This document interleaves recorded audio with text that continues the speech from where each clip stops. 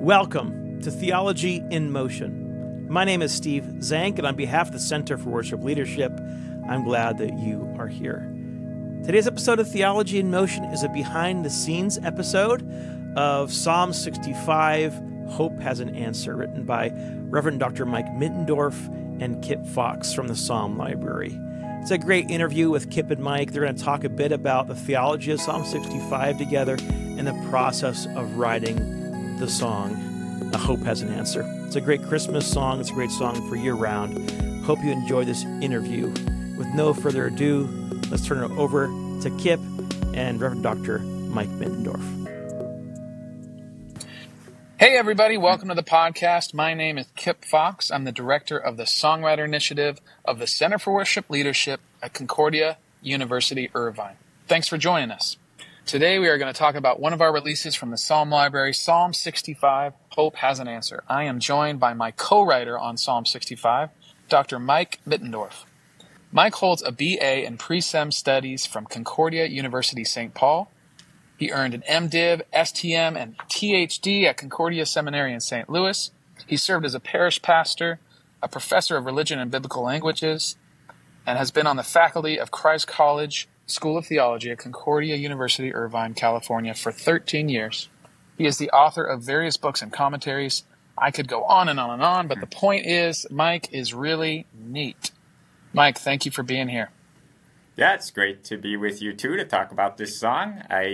One of my trademarks is Bible ties, so you got me back into Christmas mode with this song, so I got one of my favorite Christmas ties on to celebrate with you. I love it. Your tie looks great.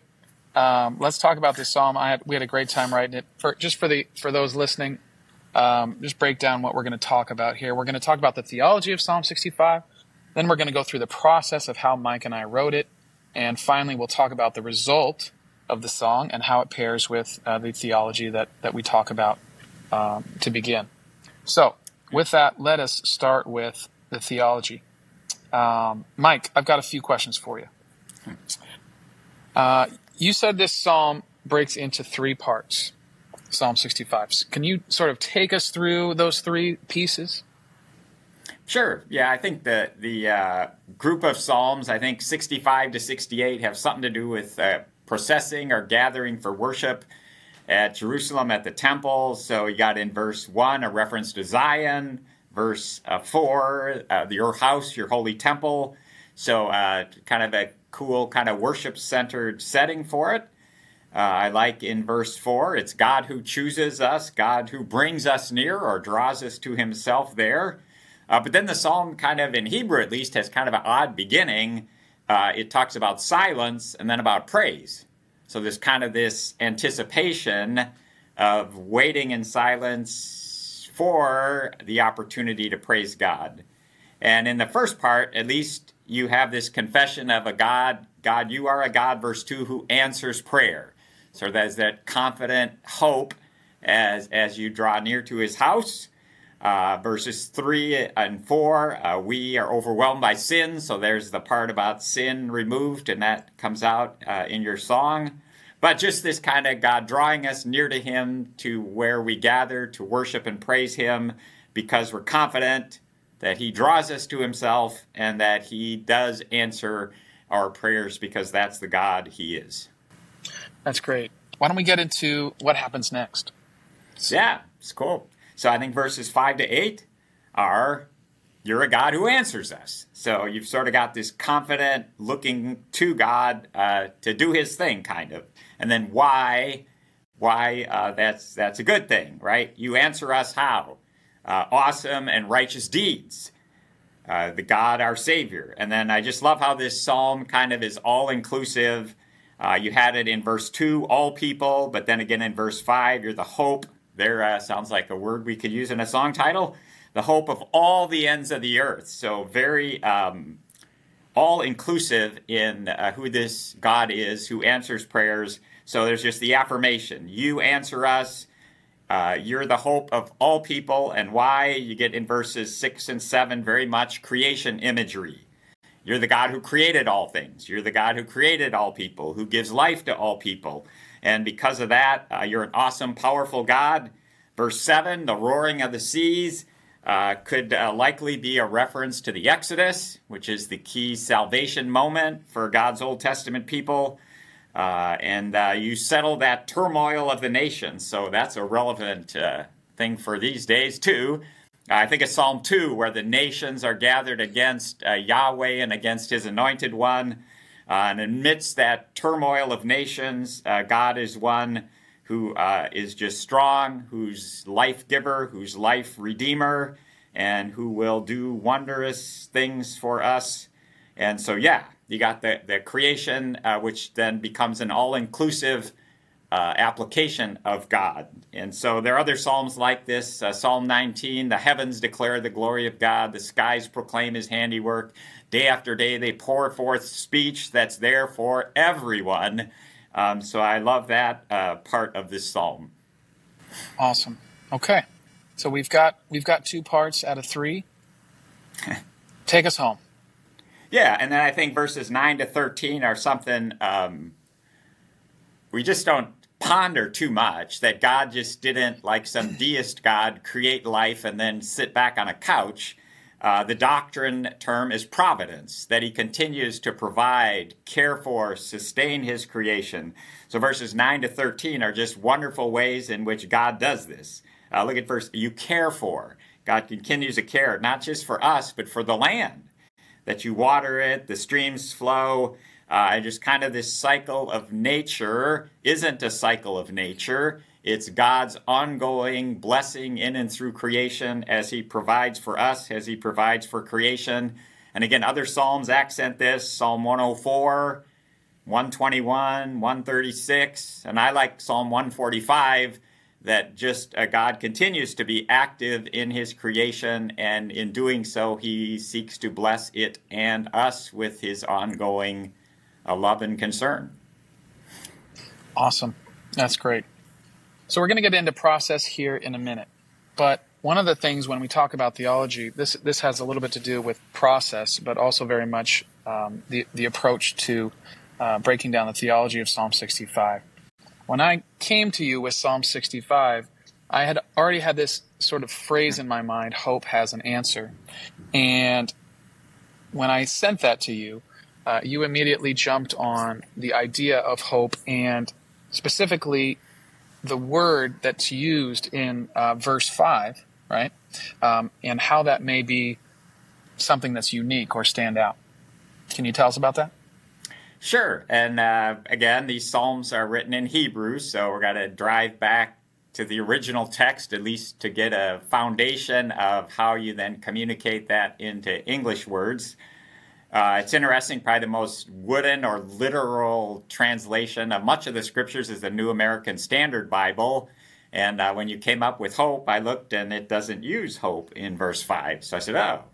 But the English Standard Version, and then my go-to is still the New International Version, does have hope in there. And in verse 5, you answer us, you're the hope of all the ends of the earth. So what's going on underneath there is the Hebrew word batach.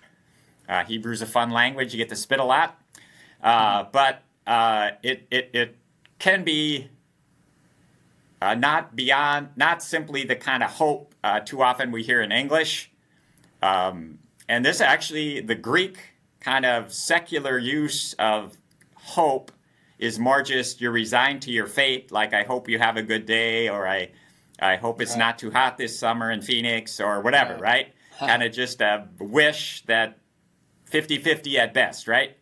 Mm-hmm. But the Hebrew word behind here is much more confident expectation.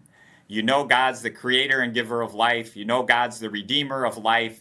So you have confident expectation, what? That he answers our prayer. So it's that kind of confident assurance. So the ESV the ESV and NIV translate hope, but the NASB does trust, right?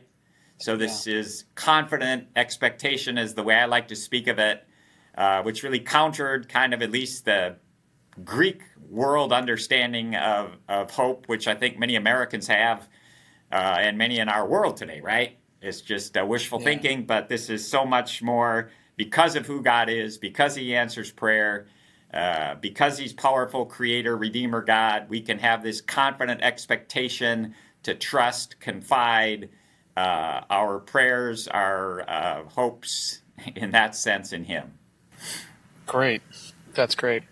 One last thing on theology before we get into process. We had originally set out to write something geared toward Christmas. So can you talk a little bit about how we arrived at that here and how Psalm 65, how you felt really that Psalm 65 was able to do that?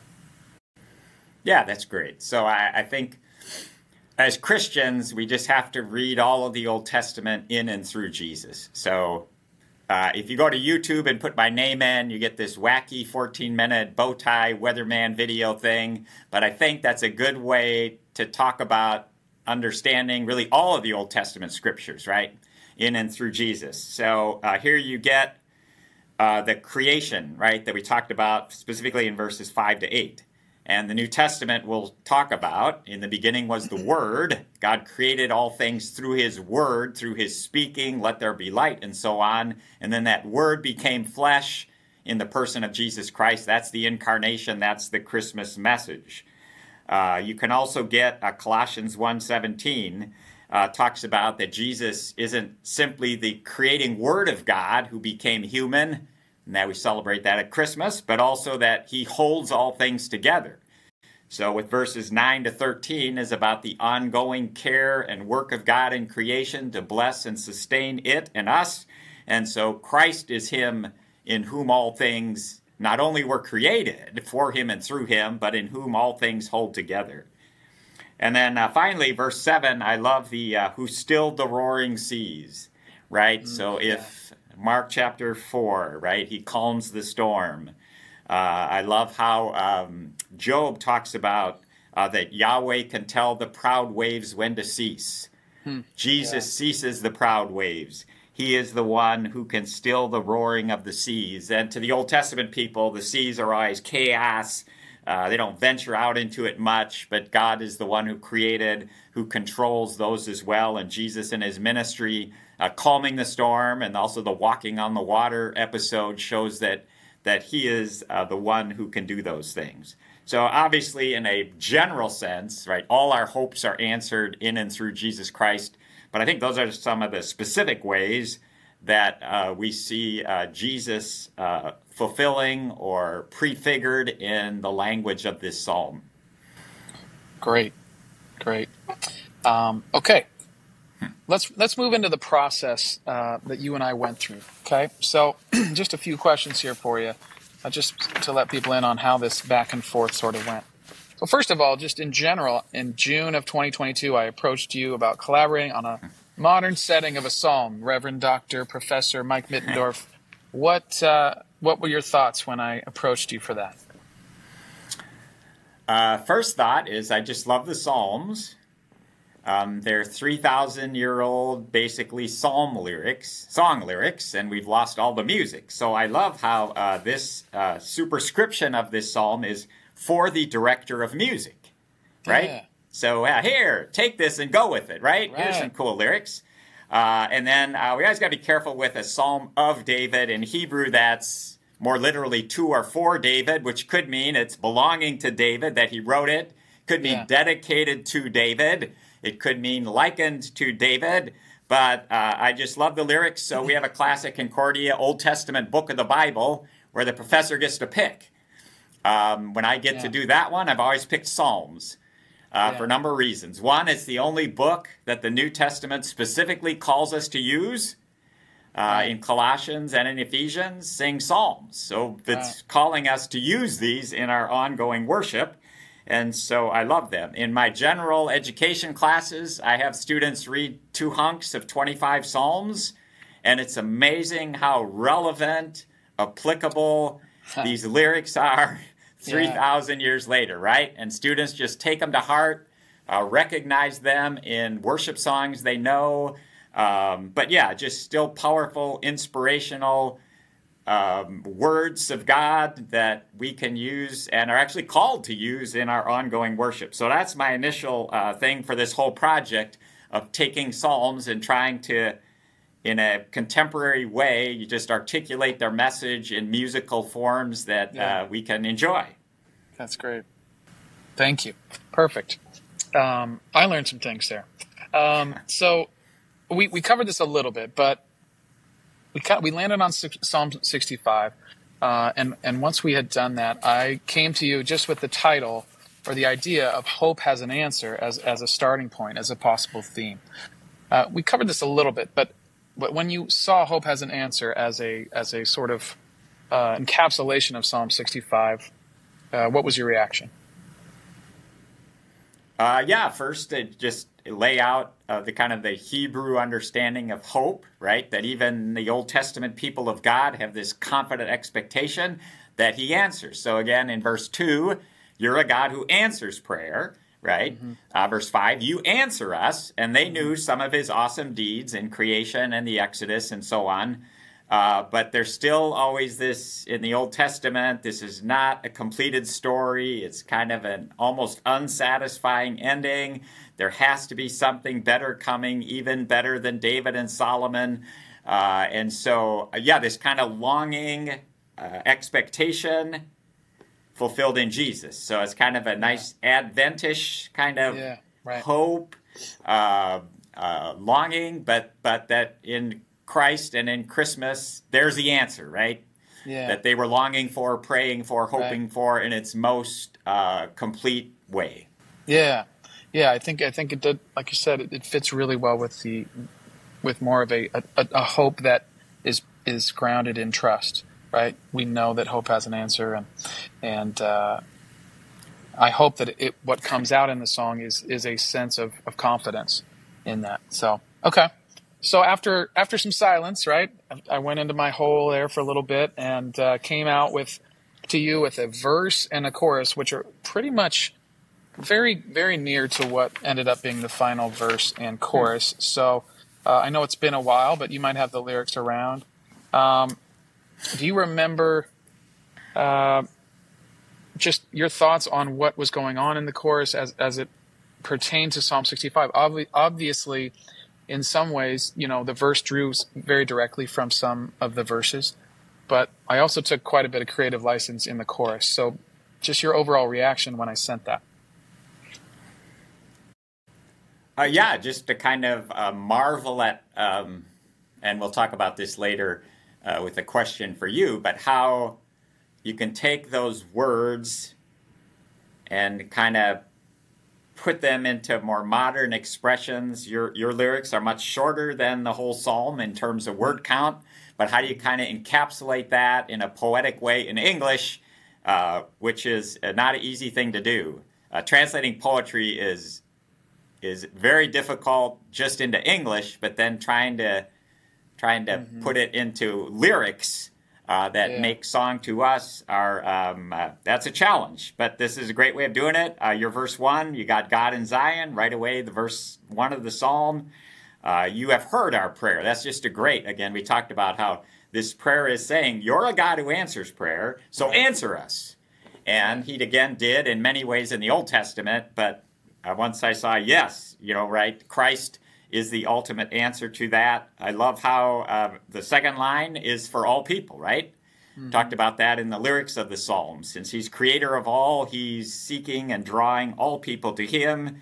And then you're wounded and weary really goes, I think, to that verse 3. We're overwhelmed by what? Well, by sins, not just our sins, right? Other people's sins. Yeah. Adam and Eve's sins continue to infect creation and all of us, but you're a God who forgave our transgressions. So when we're weary, alone, afflicted, your salvation's made known. That's a great Christmas theme, like Psalm 98. Mm-hmm. And I've done some work in Romans. So I discovered there Romans 1:16 and 17, right? That in the gospel, the righteousness of God is being revealed, right?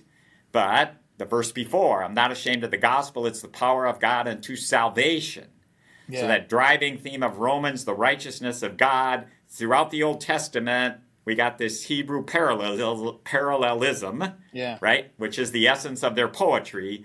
Righteousness and salvation are parallel to each other. So when God shows us his righteous deeds, we're saved. And Romans 1:16, 17 picks that up, and you do that nicely as well. So then the chorus, right, we're still, not all our questions are answered, right?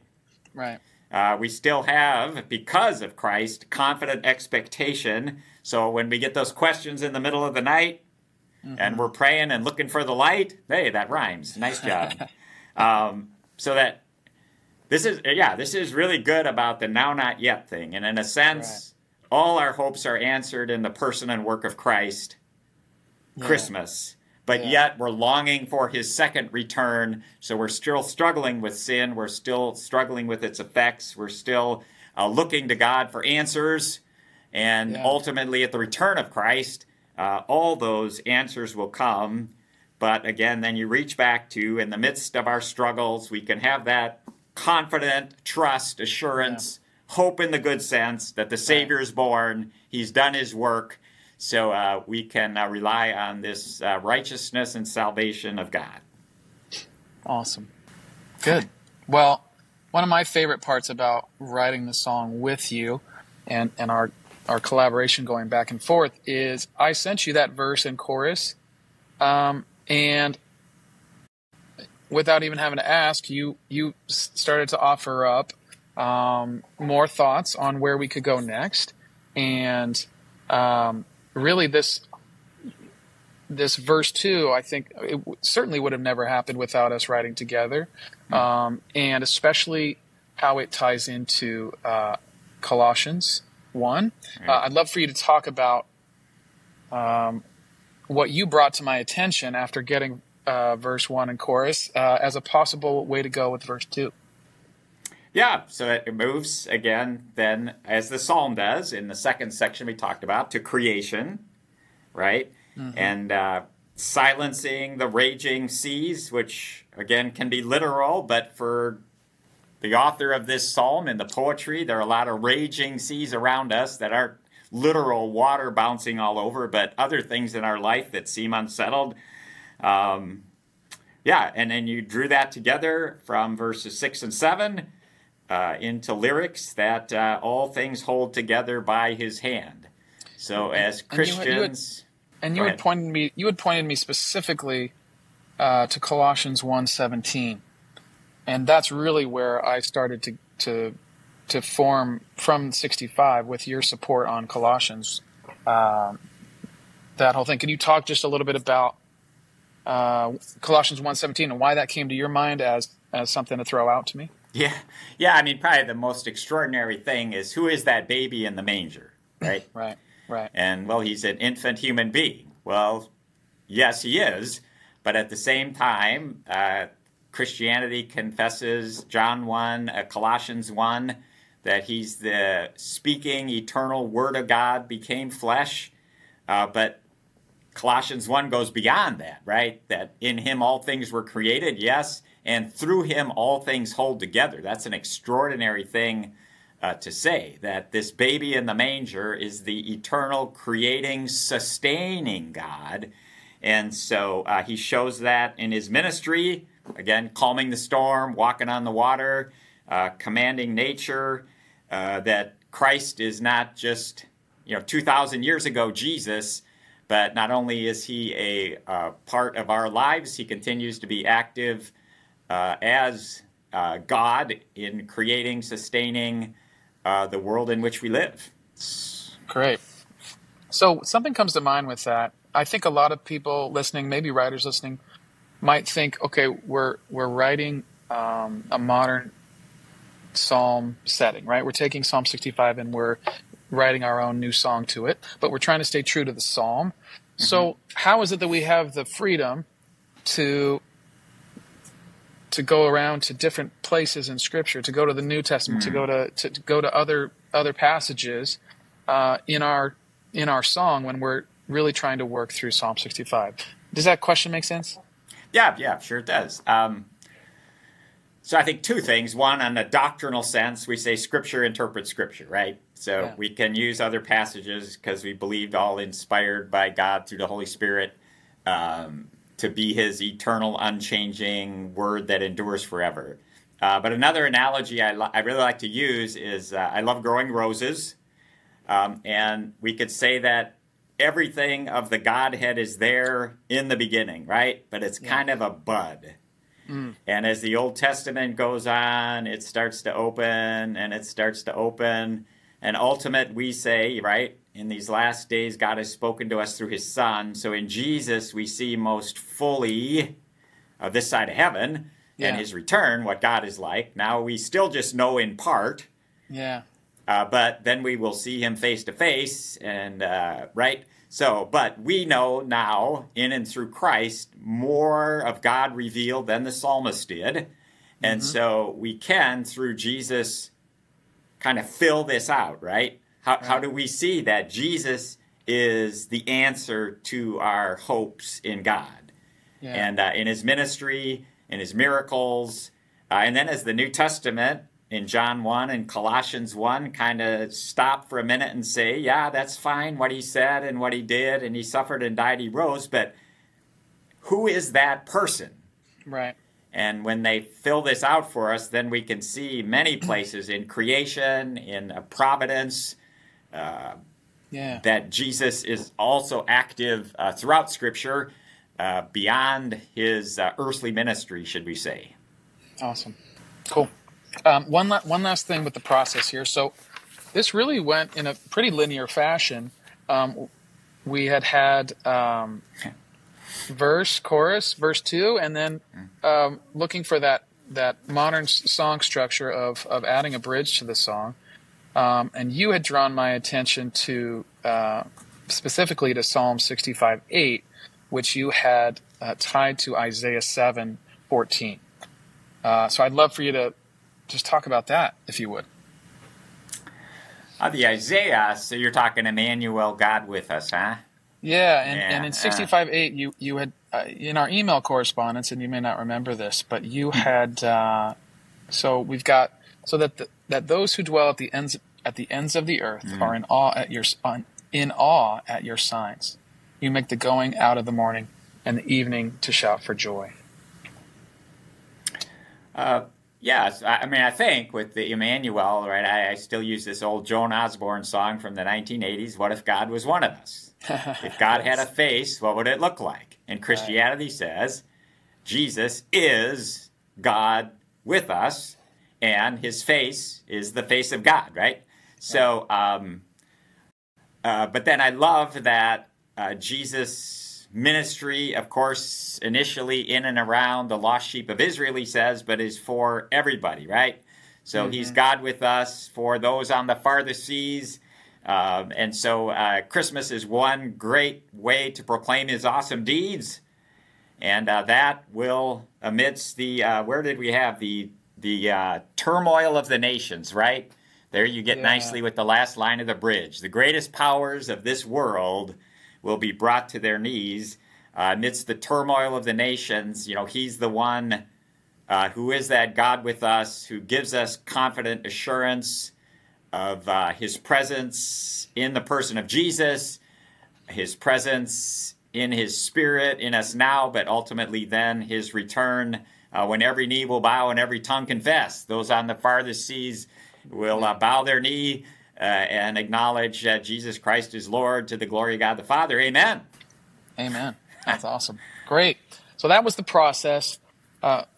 Just a couple more things here. First, we're going to talk about the result, basically, the finished song and how we see it playing out. But let's listen to that end result. Let's listen to Psalm 65, Hope Has an Answer.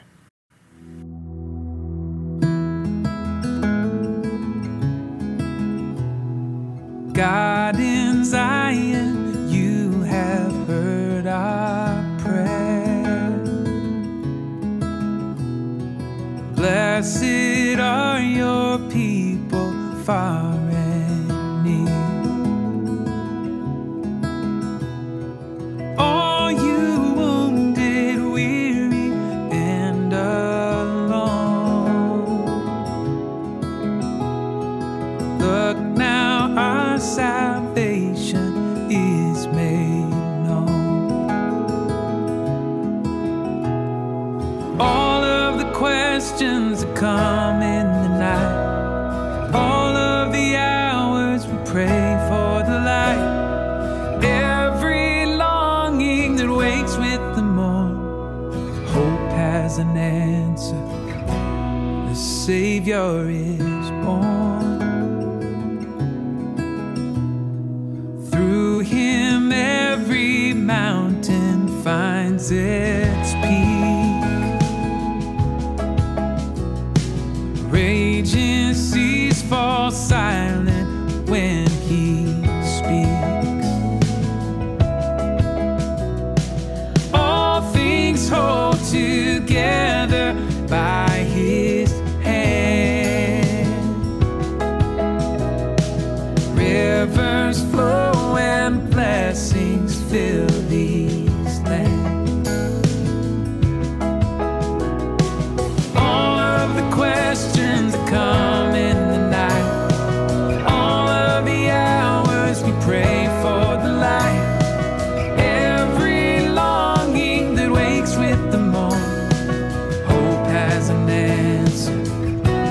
The Savior is born, and on the farthest seas, tales of his awesome deeds will bring the greatest powers to their knees. All of the questions that come in the night, all of the hours we pray for the light, and every longing that wakes with the morn, hope has an answer. All of the questions that come in the night, all of the hours we pray for the light, every longing that wakes with the morn, hope has an answer. The Savior is born.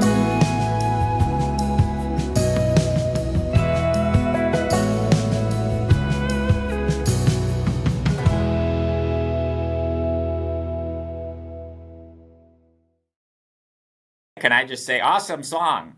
Thank you so much. So that shows up in that, and I wanted to talk about this earlier, your awesome deeds, right? So too often we get like the fear of the Lord is the beginning of wisdom, Right. and fear the Lord, and that's not at all in context for the people who have confident hope in God, that given us answers throughout time, but ultimately Jesus, that we're just say, our God is an awesome God, or his most awesome work was done through the frailty of his son in the manger. So I would just really like us to rethink that fear of the Lord as the beginning of wisdom is not being afraid of God, but it's just acknowledge him awesomeness as creator, redeemer, sustainer of life. And so I had to talk about that. Tell of your awesome deeds. Yes. Yeah. And awesome work on the song. I just think so nicely kind of fits the Advent Christmas vibe, if you want to say that. Yeah, that's what the kids are saying. Yeah, and then connects us to Christ. So Great. carry on. Well, yeah, thank you. It was a pleasure to ride it with you. Do you have any questions for me? I've asked you a bunch here, so please. No, so, and it's helpful to other songwriters. So we've got these psalms, we got the lyrics, we lost all the music, right? And you just love to go back 3,000 years and listen to this. There's one episode of The Chosen where they go back and have David on his throne, and the songwriter Asaph, I think, is there and says, well, we put this one together. King, what do you think of it, right? What did these sound like originally? And we don't know. But I think there's a genius to that of how can we then take these inspired words, inspiring words too, right? And speak them to our own day and time in and through Christ, right? So I'm just curious how someone like you can go from this text and then create modern words to speak to our own day and age now that hope has answered in Christ. But how do you just fashion this into modern English poetry? Well, a couple things. First of all, I think at least as I have studied Luther and in our Lutheran heritage, we are encouraged not just to try to take a translation word for word and set it to music, but Luther says that our plan is to follow the example of the prophets and the ancient fathers of the church and to compose psalms for the people. So to me, we're not so much that we're called in our own place, in our own time, in our own vocation, to follow the example of prophets, to create, to sing new songs to the Lord, especially, but in a great way rooted in Scripture, in the Psalms. So I say that just to say there is a freedom for me as a Lutheran writer in interpreting Scripture. There's a freedom for me in placing those things in my own words and trusting that God's work through the Holy Spirit, through His Word, gives me the freedom to do that. So with that said, I look at, to me, for this specific psalm, I mean, there are certainly a few lines in here where I drew directly, and there are some other psalm settings that we've done for the Psalm Library where I've taken things a little bit more word for word. But let me pull it up quickly here. So Psalm 65, 5. We've talked about that a lot. We've talked about this hope has an answer thing. That's really where it all started for me. As we were reading through Psalms, deciding which one to choose, as I came across Psalm 65, 5 here. By awesome deeds you answer us with righteousness, O God of our salvation, the hope of all the ends of the earth and of the farthest seas. For some reason, just meditating on that here, the idea hope has an answer came to me. And not only did that sort of strike me as certainly a lyrical idea, but as a very good end to a chorus, right? So I felt that everything that really everything was encapsulated in that idea. And so I could draw from the rest of the psalm in the rest of our song, leading to that point. So it's always the best way to start. I usually don't, not usually, but I don't always luck out with starting with the chorus idea. But that's usually the best way to start, is if you can start with a concept, a lyrical concept that is a great chorus concept. It's a great place to be able to start from. A lot of times you start a song and you're writing, and then you're like, okay, what do I say for the chorus? But to be able to come to this song with the confidence that came from working with you and your interpretation and your exegesis of what was going on, I was able to just start with hope has an answer and then draw out the rest of the psalm from there. So I hope that kind of answers your question. But with the chorus there, I really wanted to...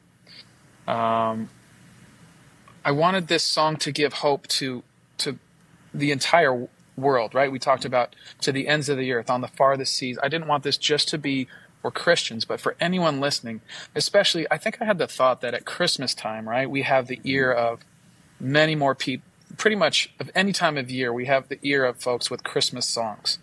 So I felt that if we were going to write something geared toward Advent and Christmas, there was going to be a broader audience. And so I could write this chorus to reach out to anybody, to say, look, all of this pain you go through, all of these questions that come in the night, right? There is an answer. So it's proclaiming the good news to believers for sure, but also proclaiming in a way the good news to those who don't know. Yeah, I think of three quick things. One, the freedom you have as a songwriter to take and fashion these words of Scripture. I think you did an MA thesis here at Concordia, which kind of lays out, right, the Lutheran way of dealing with beauty and music, and how that's very much in his vein of the worship life of God's New Testament people, right? Right. That with his freedom in Christ to do those things. Yeah, I love what you said there just at the end, right? I mean, not only Christians got all these questions in the night. I have them. We're praying, we're hoping, we're longing, so that beautifully picks up. And, the King David actually in Hebrew played the kenor, which the Septuagint translated into quitar. So as soon as I heard that picking guitar part, right, that's very catchy right away, and that kind of runs the rhythm of the whole thing. But that just fit the lyrics so well. So way to go, quitar players in the line of King David. Well, that inspires me to keep playing the guitar. It also inspires me to perhaps pick up one of those keytars that are the keyboard with the guitar too. I mean, it's in there, right? That's what David did. That's awesome. Well, I think that's a great way to end. Thank you, Mike. It was a pleasure writing this song with you. I hope we get to do it again. And I hope folks like the tune. Y'all can listen to Psalm 65 anywhere that music is streaming. The artist is called the Psalm Library, and the song is called Psalm 65, Hope Has an Answer. Be sure to follow us on Spotify. The Psalm Library is a part of the Center for Worship Leadership, which you can follow us on Instagram at CWL_CUI. That's about as many promos as I can give. All right. Thanks, Mike. We'll talk to you soon. You're very welcome.